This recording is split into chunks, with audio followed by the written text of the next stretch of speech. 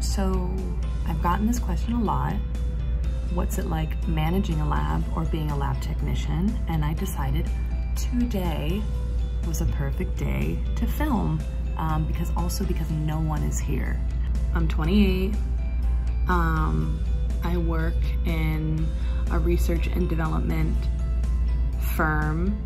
It's a microbiology based lab. I help pretty much with everything. DNA typing, quality control, environmental studies, PCRs, culture preserving, all of that. So I kind of want to just show you what the lab life is like. Or I guess like a day in the life of me and being a lab manager. Yeah, so let's do it. Okay, so I can't show you everything in the lab because I don't even want to say top secret, but we can't let our secrets get out. But I will show you around to a couple of things that I do here, and yeah. I'm actually so exhausted this morning. I'm actually gonna get a coffee. I really can't function without it. It's terrible to say, but it's necessary, so. So usually once I arrive at work, I take a moment to drink my coffee. Then I normally open up my emails, check those, see what was done yesterday by the other lab technicians and set them up for the day. And then I usually hit the phones and I talk to upper management to see what other jobs are down the line, upcoming, and what needs to be done that day, if anything.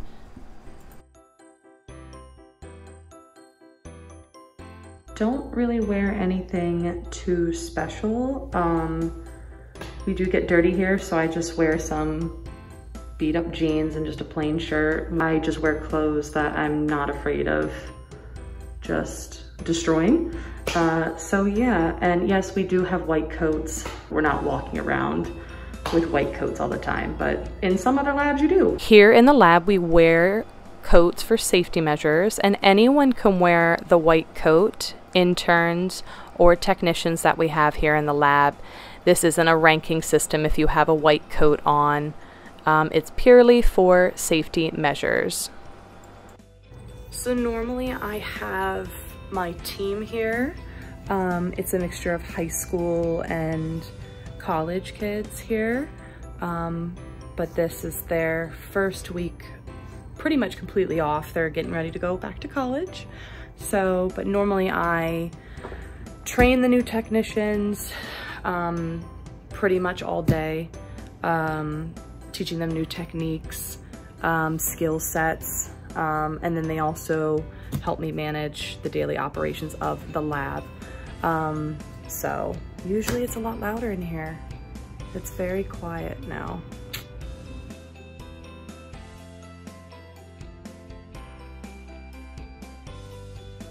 Of course, nothing is possible without my team. This last year and a half, I've been lucky to have the team that I have, and the people that we've had and come and go. None of this work would have gotten done if I didn't have them.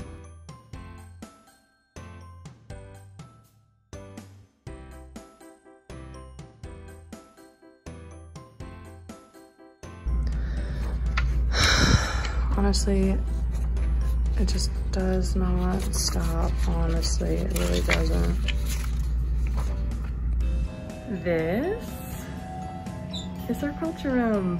All of them have to be logged in and out, just in case one is really, really good that we can make product from.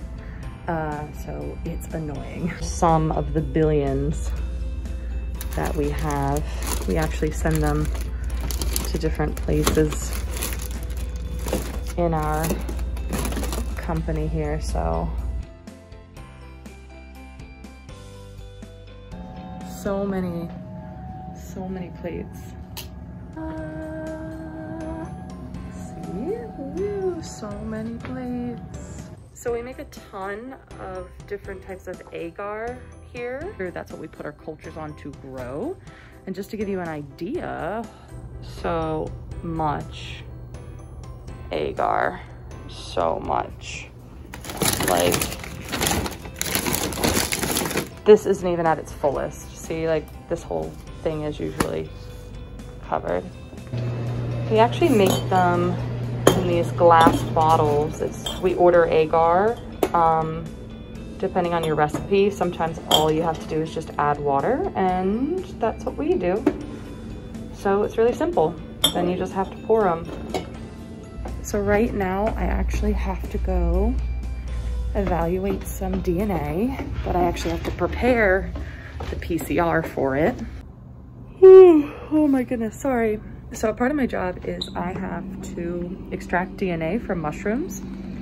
Yes, mushrooms have DNA. So, and then we study it. So this is pretty much the situation. I have to run gels and evaluate DNA on all of these.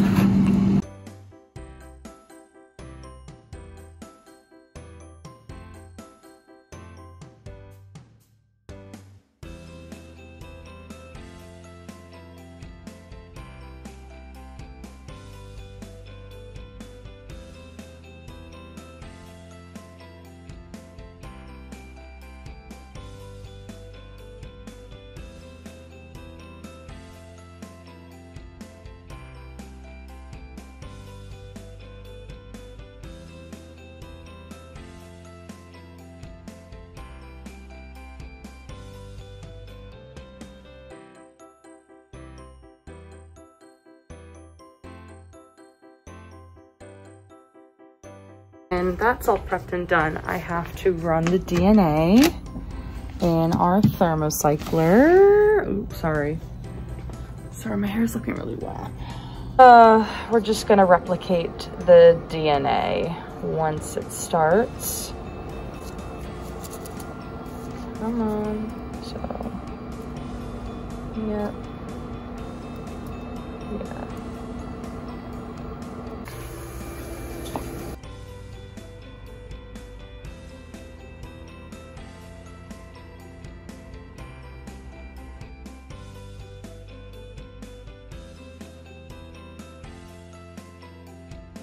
It just reminds me of like what chemicals I used, what I did in a day, so I can flip back and remind myself what happened, because we change everything all the time when it comes to recipes and different ingredients, or I like to say ingredients, like chemicals and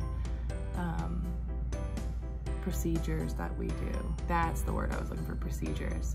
So it's just kind of like my own reference to go back to.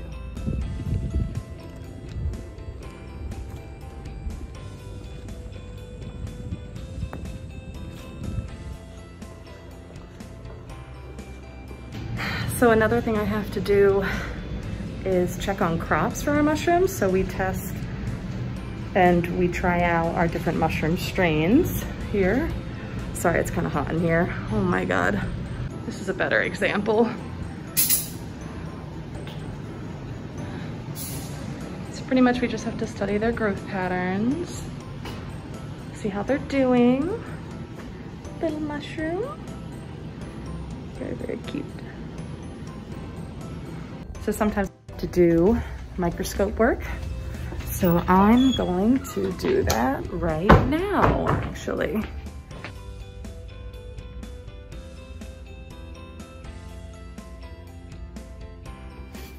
I need to check all of these to see if, ooh, okay. All of these are in the correct spot. If they're not solidifying, if they have the correct pH, all of that. So usually, like, I don't know, once a month I'll check the pHs on all of this.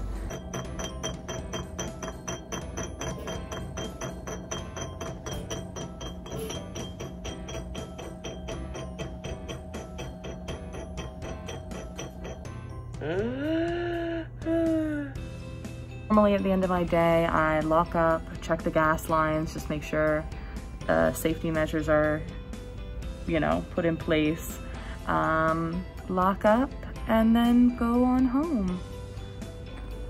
I just like to see that everything's like hooked up and all the gas lines are off. and everything's in proper order. Yeah, those can detach. Yeah, fine. Freedom. You kind of lose the time of day in here because we don't have any windows outside from the main lab. So I think one of the best things about being a manager is that you can make your own schedule. I mean, maybe not totally, but I have to be here every day, but still, when my jobs are done and everyone's set up, I can go, but I have to just make sure all of the responsibilities of the lab are taken care of. I really do like being a manager. It's a lot of fun and it's stressful in some ways. I really enjoy teaching, managing projects, working on new projects. Okay guys, if you liked the video, I know it was a very general day, but we do a lot more than that. So if you want to see more, I'm happy to film more. Please let me know below if you have any questions, if you're a lab manager yourself and what you love about it. So yeah.